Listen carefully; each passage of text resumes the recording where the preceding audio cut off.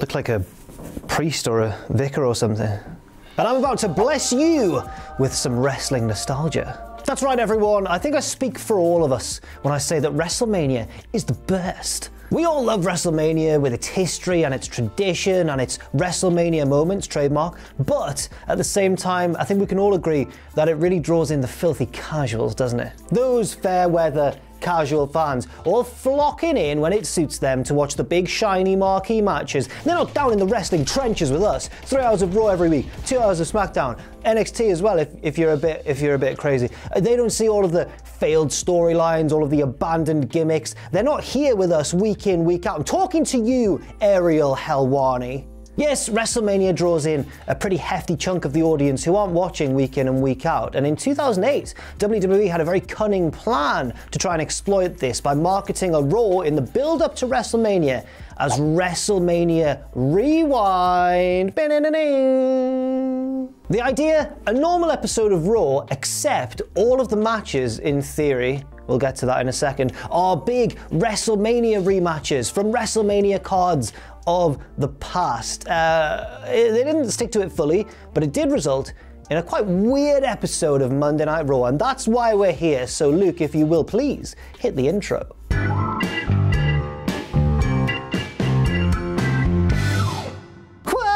No, never mind. Don't leave that. You can leave that bit in if you want. What I was trying to do there was to start singing the theme tune, the whoa, I'll never give in, I just wanna be low. That was fine. I don't know what that first attempt was about. It's March 10th, 2008, and we are in Milwaukee, Wisconsin. A city heavily influenced by German immigrants in the 19th century, and one which continues to be a center for German American culture, specifically well known for its brewing industry. Whoa, beers, all the lads, all the beer, lads.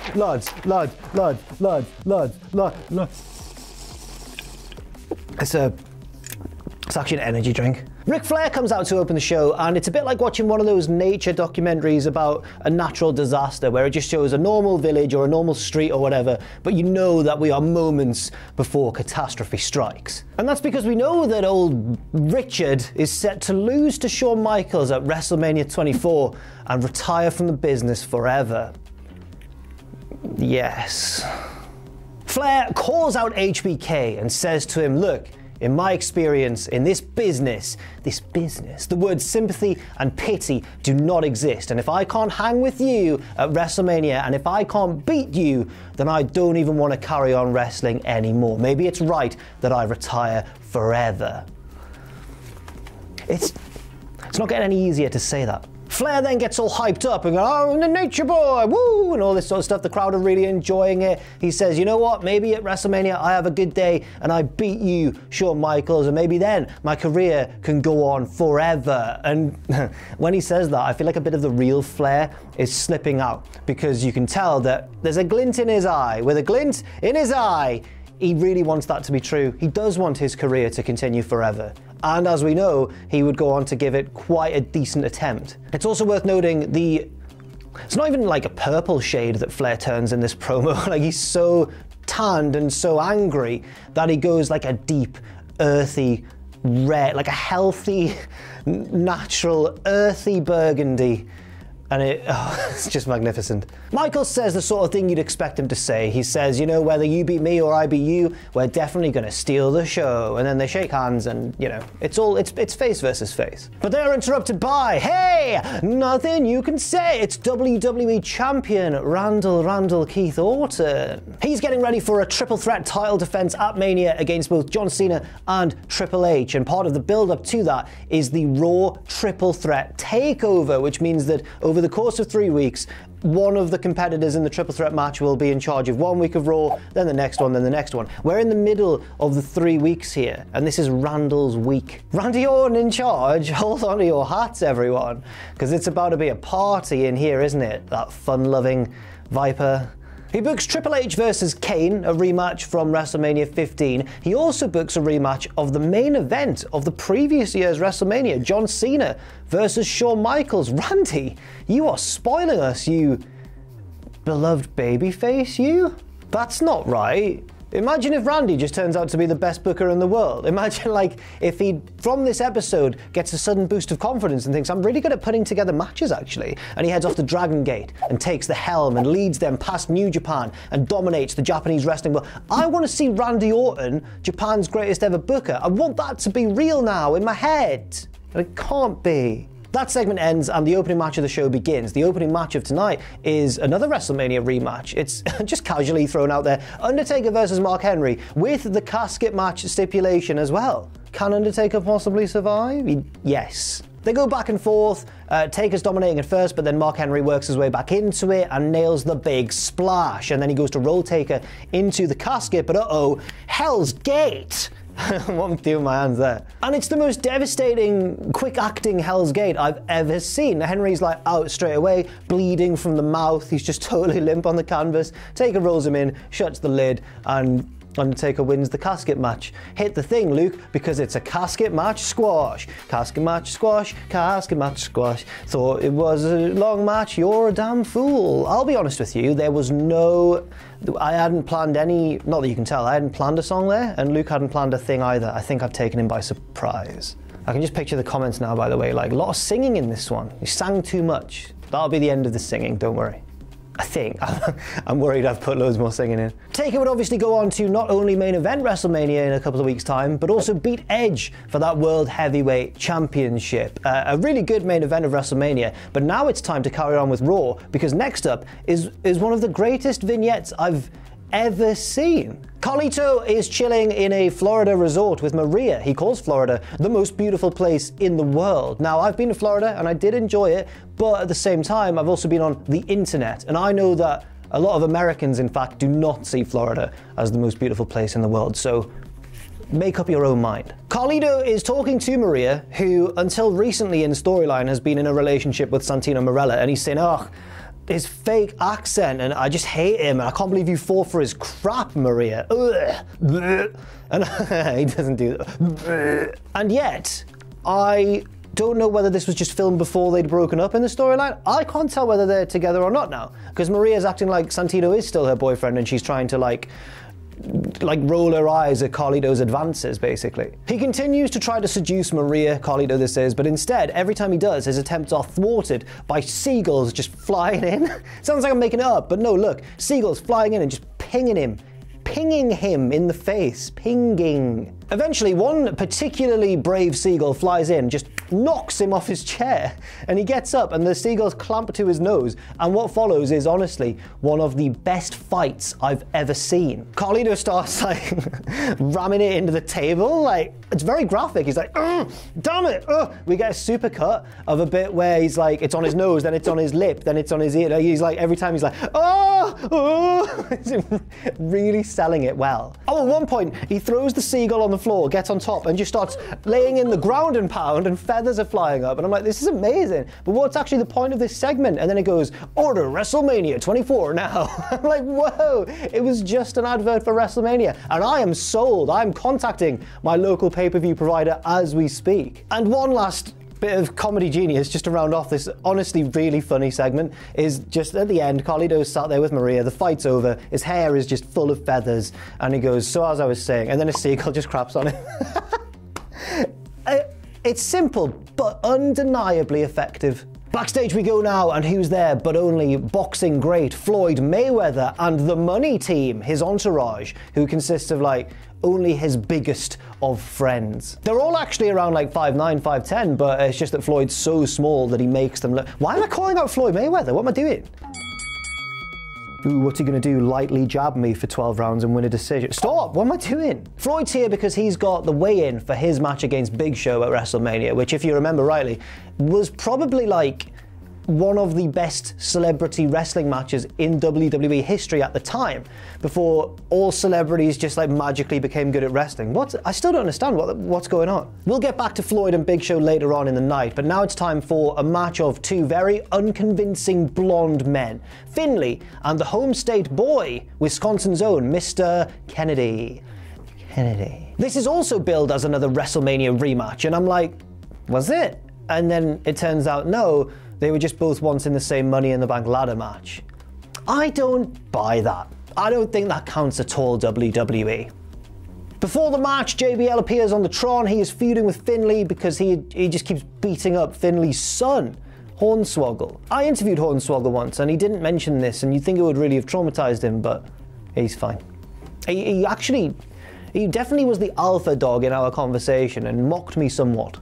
It's not a long promo from JBL on the Tron. He basically just says, oh, I've heard you want our match at Mania to be a Belfast brawl with no DQ. Well, at least that means I can put you in hospital right next to your pathetic little son. Finlay's really angry about this, and he's trembling with rage before the bell rings, and he just can't contain it any longer. He just loves to fight and protect his loved ones, and he just goes, "Wah!" and just batters Kennedy again and again with the shillelagh. The ref calls for the DQ. Kennedy wins!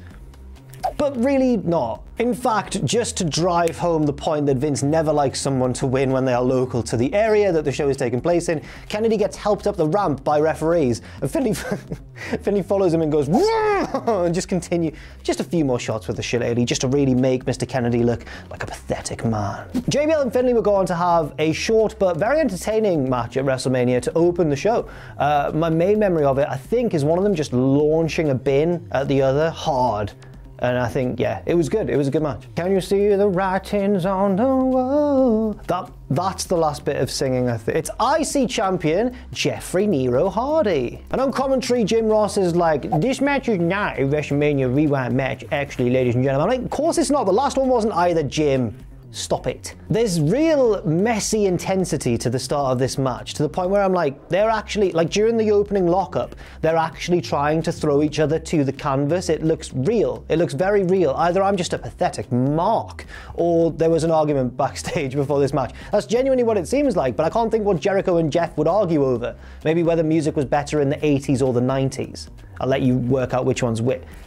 Jericho's the 80s. But yeah, they're dragging each other around the ring, they're falling over, they're getting back up, there's little slappy slaps to the face. I'm like, something's gone on here. After a little while, they settle down and start having a normal match with like moves and stuff. Jeff kicks out of the lion salt, hits the twist of fate, and peels off his top, and the crowd all go, oh my god, he's so sexy and different.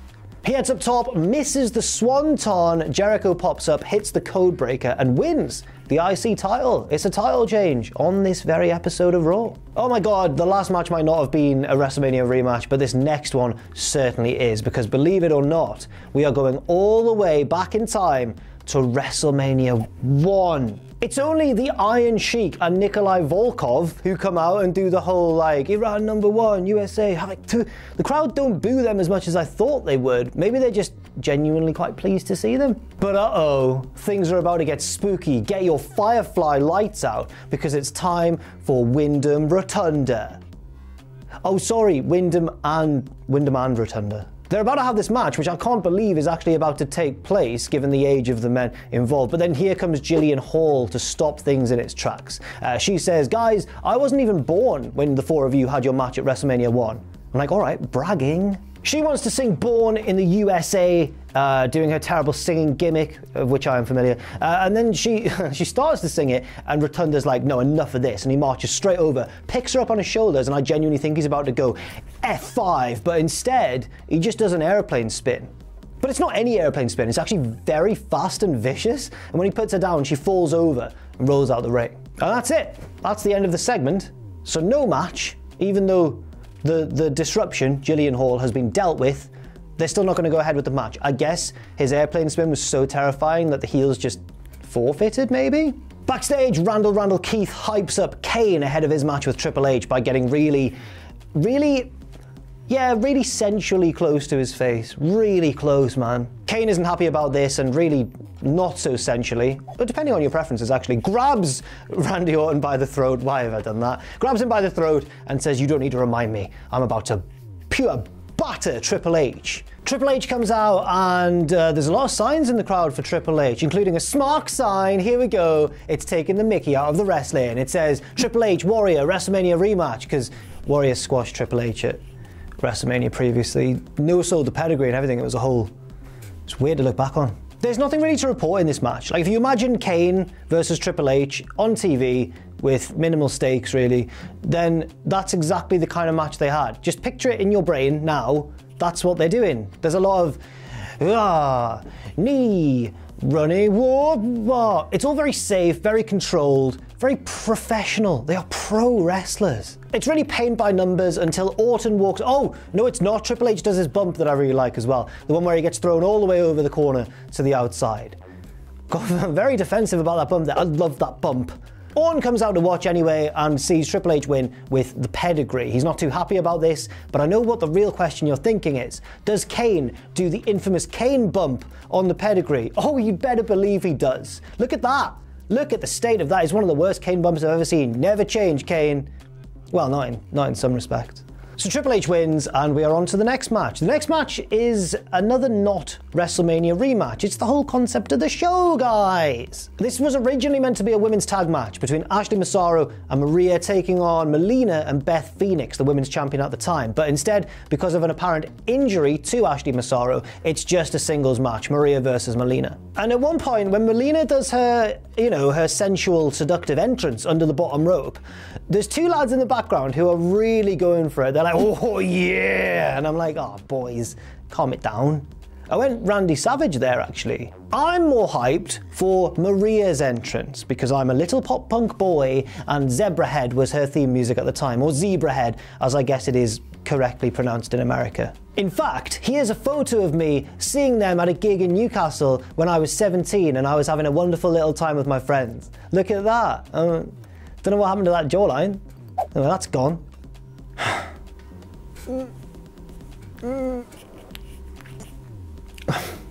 It's gone forever.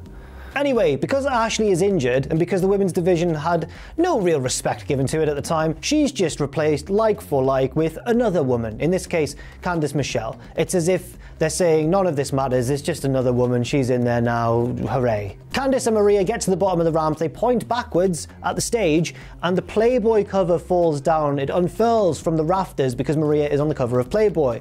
The Playboy cover gets pyro. So yeah, despite like 3/4 of the roster not being worthy of pyro, Playboy cover, 100% will set off some fireworks for that. I bet those two lads in the front row agree, because they're that's enough of that. The match goes on for like mere seconds until Santino Marella comes out with the copy of Playboy, the physical copy, not just on an SD card. He comes out with the magazine, he gets on the apron, he's cross because Maria is on the cover and he's her jealous lover. But at the same time, no he's not, because I'm sure earlier on I was confused about this as well. I'm sure earlier on it was in the storyline, I think they've broken up is what I'm saying. They've broken up already. Even on commentary they're confused. Lawler goes, hang on, are they even together? What's going on? And JR very seriously goes, I do not know that information. So my confusion from that Carlito video before, aka the best part of this show by a mile, is totally valid. No one knows whether Maria or Santino are together or not. I guess it reflects real life, we all know a couple like that. Or maybe it's deliberately ambiguous storytelling like Mulholland Drive. Sam told me to say that. Melina wins the match heelishly after Santino distracts Maria by ripping up the copy of Playboy. No! Boys in the front row are like, no! After the bell, Candice Michelle tries to stop Santino from continuing to rip up the magazine. And apparently Beth Phoenix is really passionate about someone's right to rip up any piece of literature of their choosing, because she charges across the ring and flattens Candice with what I think was a genuinely stiff right hand. And I'm like, Beth, calm down, this storyline literally does not matter. At Mania, we would eventually get the tag match that was, I think, meant to happen on this night. Ashley and Maria against Melina and Beth Phoenix. Again, the heels won that match as well at WrestleMania, but at least Maria got to kiss Snoop Dogg afterwards, so who's the real winner? Now, I'm not saying that Snoop Dogg isn't a suave man, of course he is, famously so. 1, 2, 3, enter the bow. But at the same time,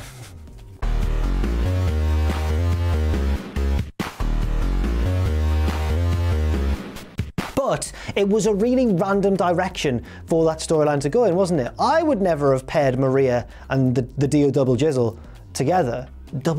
Sounds really bad. Next up, here comes the money. Money talks. Here comes the money. Ching ching, bling bling. Get the cheddar. You know about cheddar. That's my favourite cheese. I love cheddar. Cheddar. I'm Mr. Cheddar. It's Shane McMahon's turn to be on the show. Yes, it's the cheddar enthusiast himself, Shane McMahon. He comes out doing his dance with his smug Shane McMahon expression on his face, which at the time, I remember it was a more innocent time. We thought that was just his character, didn't we? We didn't realize that it was actually his real deep feelings, like, I'm very brilliant. He is here to officiate the weigh-in between Big Show and Floyd Mayweather. Big Show comes out on his own. Floyd comes out with his team of the aforementioned ginormous men around him. But they're all like different heights, and I know Floyd's quite a small guy, but one of these men, can you see, right, in the back corner of the ring there's a bloke in a black t-shirt. He is gigantic. He's a ginormous man. He might be as big as the Big Show. They never, I think, have them that close to each other in this segment because people might have seen and gone, hang on, he's bigger than the Big Show, him. And because he's dressed really plain compared to some of the other guys, the dude, when I saw him, when I first like consciously noticed him, my heart did a little like drop, like a little scared, like, oh no, because I noticed how massive he was. And I believe that's hardwired into us because back in the days of, back in the wild, if we saw someone that big, we know to just take off in the other direction. What I'm saying is, he activated my fight or flight response. Through a laptop screen as well, by the way. Like, it was heavy. Floyd's getting heat from the crowd and he's playing off it well. He's glaring at them. He's really milking this heel role, which is fair enough. They both do their weigh-ins. Big Show comes in at nearly 3 times the weight of Floyd Mayweather, which might be, I think it probably is a bit of an exaggeration, but crucially, only a bit of an exaggeration. I mean, look at them. Look at the difference. Big Show gets on the mic and goes, oh, I see you've brought your posse. Well, how about I bring out my posse? My turn, boys, gentlemen, if you will. And then the music that hits the speakers is the theme. It's, whoa, I'll never give in. I just wanna be low. And I'm like, oh my God, it's Papa Roach, Big Show's posse. Sadly, tragically, it's not Papa Roach. It's just like assorted members of the Raw locker room. I'm really devastated by this. My weakness is I care too much. Big Show cuts a promo tearing Floyd Mayweather apart, saying no one likes you, none of the locker room respect you, not even your own bodyguards like you. They only hang around and protect you because you pay them. And at WrestleMania, I'm going to make sure you can never box again. It's Floyd's turn to respond, and he gets on the mic, and he's getting like the full Stone Cold what treatment from the crowd, which forces him in a good way to slow his promo down. And he actually comes across I was about to say he actually comes across quite coherently, which is heavily ironic, given that I've just botched that line. I'm so cross at myself. But yes, he comes across very well, I think, considering he's an athlete, not an actor or something, a celebrity more inclined to like speaking roles in wrestling. No, and he still comes across pretty well. But crucially, because he's got to slow the promo down to almost a poetic Shakespearean rhythm, he comes across also like a whimsical forest sprite. It's like he's a mystical creature speaking in riddle to our hero, and our hero needs to work out what he's saying to move on in the storyline. And to make matters worse, he's got a roll of dollar bills y'all in his hand, and he keeps taking one out, and he's meant to throw them at Big Show, but Big Show's so big he kind of throws them upwards and they flutter majestically down to the canvas as if he's going, oh, look at this. And I'm like, this could not be more fairy tale if he tried. He says things like, well, it's true, you may hurt me. That's the WrestleMania. But Big Show, you must catch me first. I'm like, no, this has to be a joke. Now I get the point, I know what Floyd's saying. He's the greatest defensive boxer of all time, widely regarded to be anyway. And that means, you know, Big Show, yeah, if you land one on me, it might hurt me, but at the same time, you're never gonna be able to because I'm too skilled. I get that's the point he's trying to make. But it sounds like he's saying, ooh, catch me in the forest, then I will answer your questions 3. Big Show picks up some of the banknotes off the floor and hands them to the wrestlers around the ring, which makes WWE suck because their reactions are delighted. Kofi Kingston's mildly impressed. Look at Super Crazy, mate. He's buzzing. Floyd says he'll break Show's jaw at WrestleMania, and everyone turns to leave. But before Floyd can get out of the ring, Show scoops him up and hurls him over the top rope onto some wrestlers on the outside, and it all kicks off. There's pushing and shoving. There's Shane getting in the middle trying to keep the peace, but he gets knocked over. There's a woman in the crowd who screams consistently throughout, and I'm like, does she think it's real? And you know what?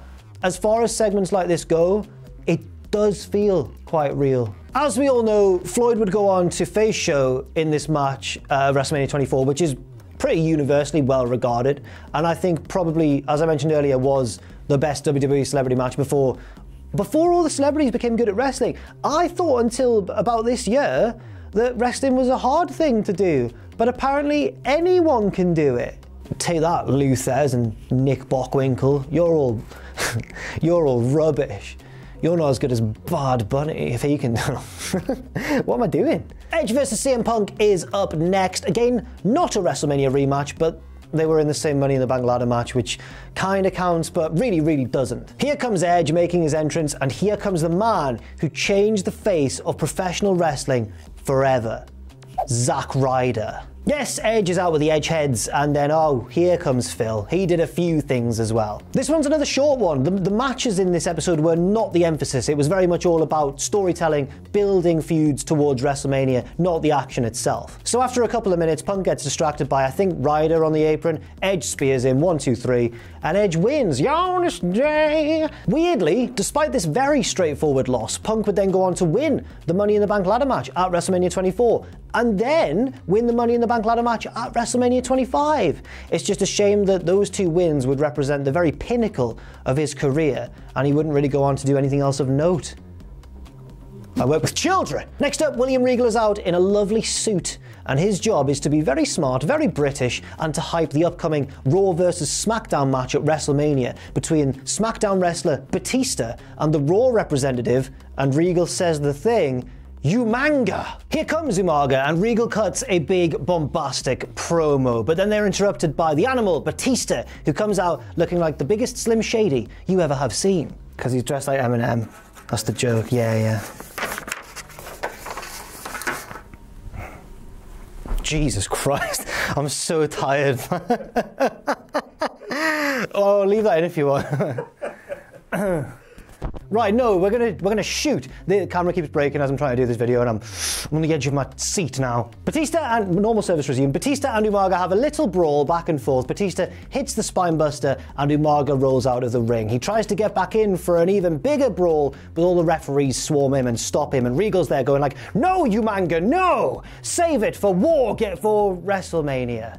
Batista wins at Mania as well. And finally, the main event of the evening. It's the rematch of WrestleMania 23. It's John Cena versus HBK. And it's good, obviously. They've got terrific chemistry together. In fact, there's a bit of the match early on that I really enjoyed, which shows how they've both been very studious boys. They've done their homework on each other, because Cena goes for a leapfrog, so HBK just stops, and Cena goes like, plop. I think it's clever. It's good psychology. The match is getting really, really good. It starts off okay, and then it warms up, and then now they're countering each other's moves. They're struggling over submissions. Shawn even does a springboard moonsault to the outside, and I'm like really enjoying it. And then Randy Orton runs in for the DQ. It was good while it lasted. Randy looks to RKO Cena onto an upright chair, but on the flat bit, not on the sticky up bit. He's not Jonathan Moxley or anything. No, he goes for the nice flat part, but Cena reverses it and slams him back first onto the chair. I think that's the end of the show because Cena's music hits, but instead Triple H pops up on the Tron with a few parting words. And I noticed it earlier, right, when he had his match, but I didn't say anything, but it's more obvious now.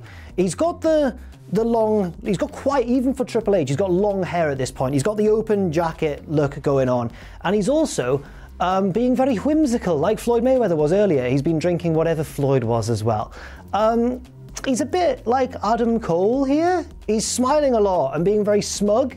And the hair in the jacket, do we not see that, like the Pokemon evolution of Adam Cole? Am I being sacrilegious? Anyway, Paul is here to reveal that next week he's going to be in charge of Monday Night Raw. This week we had Randy, last week presumably we had John Cena, next week it's time for Triple H, and he books, in very whimsical fashion as he says, Orton versus Cena against the entirety of the Raw roster.